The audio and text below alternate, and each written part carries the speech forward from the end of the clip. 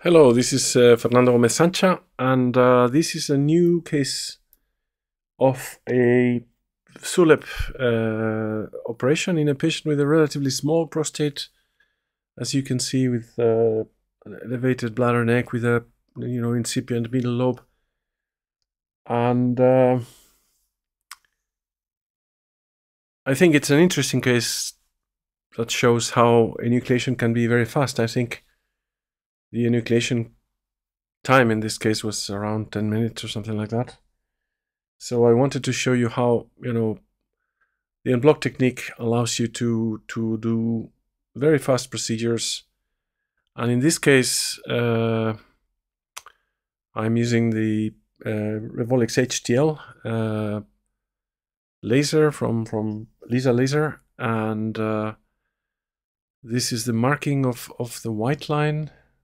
In the smaller prostates, often there's not much growth, you see, so we are maybe a little bit more inside than I would want to be for the white line. Here I was asking my colleagues to stop the green light on the tip because it's not necessary. So as we mark the line a little bit, maybe 1 or 2 millimeters inside from what we wanted, we know that we have a little margin of flexibility. We can get probably closer to the mucosa. This is the entry into the plane. Sometimes the smaller prostates have much worse splines, so well, it's more fibrous and not so nice. Here I'm going to deepen a little bit this white line and trying to start a little bit the access to the lateral plane. Normally when I do this, I have already rotated the fiber to the 12 o'clock position, but in this case it looked very easy to start this initial part with the fiber at 6 o'clock. What I don't like is to keep moving the fiber, constantly moving, rotating the scope and the camera. You see here now I'm coming towards 12 like that, trying to incise a little bit deeper, the white line, even cutting somewhat into the adenoma, because that will give me the access I need to start developing the lateral plane. Here you can see that the instruments get some wear and tear. When you do a lot of surgery with all these repetitive sterilization processes and like that, the endoscopic instruments suffer a little bit. You can see that the lens is a little bit damaged. Still relatively good visibility, but yeah, when you work a lot, you start seeing this, and then of course when the visibility is not very good, you have to start thinking about repairing or refreshing the instruments. But here we are. You see that the steps of the en-bloc technique don't change very much. So we try to open the access initially by deepening the white line. Then when we have better access, you can go and look for the lateral plane. And I have to say that despite I like very much the effect of holmium for the ability to dissect the plane, open the plane, following the anatomical plane, I enjoy a lot the ability of this laser to cut, and the speed, you see, the speed that it gives you, because it's very efficient when you want to cut. So if you know your way in enucleation, if you can recognize the planes, and if you can travel, around the line of dissection, it is a very, very fast laser to use. You can see that the quality of hemostasis is really, really good, which means that you can progress fast like this. And when you have long lists of patients, it is a plus, to have a laser that provides this speed of cutting. Maybe, as I said, we lose a little bit when we compare this to holmium, in the sense that holmium helps you more to stay in the proper plane. But you know, my heart is a little bit, how do you say? You can love two persons at the same time, the same way you can love different aspects of different lasers. And I have to say the hemostasis and the cutting properties of this laser are really nice. No, here, for example, I'm trying to correct a little bit the plane, trying to find out if that deeper plane is better. And as always, I think especially for this kind of laser, respecting the lines of dissection is very important, because you might not be able to see the planes to distinguish, you know, exactly or the beauty of the plane, but of course the line will orient you a lot. Now, once you find the desired depth, it's not so difficult to stay in the line by looking at the characteristics of the plane, of the capsule and the adenoma. So here, again, going around, trying to follow the line, trying to follow in the nice depth, and of course enjoying the speed of the cutting and the quality of hemostasis. I think this en-bloc technique is fantastic for any kind of energy you use, even for bipolar. So if you're going to do bipolar enucleation, you can easily follow the same steps using your bipolar probe. And here you can see how following these lines and trying to connect the dots, I mean, not being so afraid of exploring if the depth of the procedure is correct or not.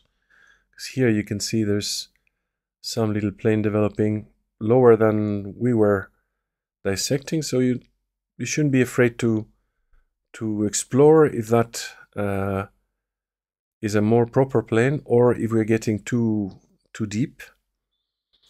Trying, of course, to play with the working distance, to try to have a soft effect, and also try to modulate the speed of your movement so that you are at the same time efficient and safe.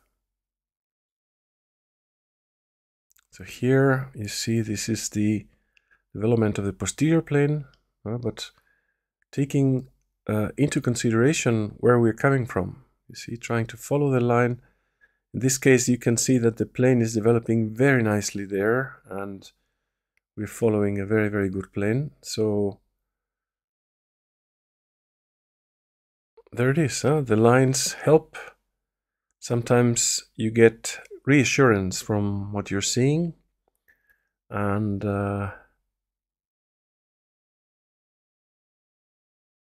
as you can see, this laser allows to do very fast dissection with excellent hemostasis. And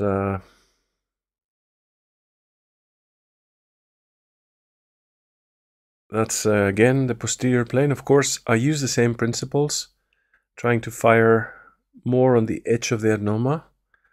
You see, because now the capsule is starting to be perpendicular to the fiber. So if you fire against the capsule, you're going to make a hole. So you have to fire on the edge of the adenoma to try to progress safely without perforating, without deepening into the capsule. Let's see. The lines do not keep themselves. It has to be you that tries to connect the lines, the posterior line with the lateral line, with the anterior line, and try to keep a good connection between the lines.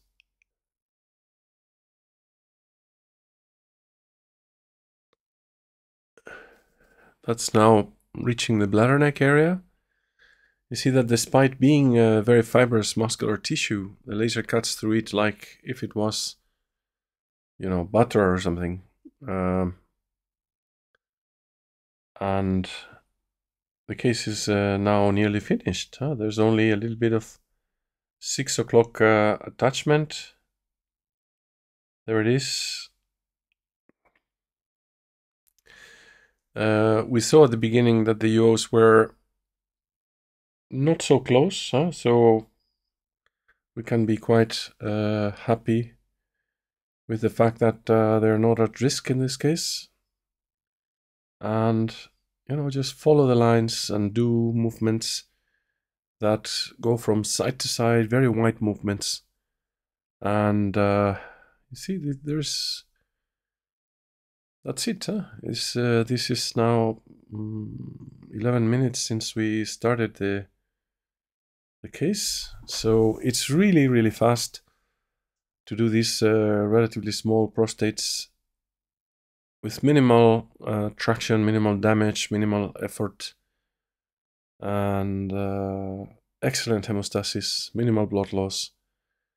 We take the catheter out the following morning, so there it is. That's the fossa,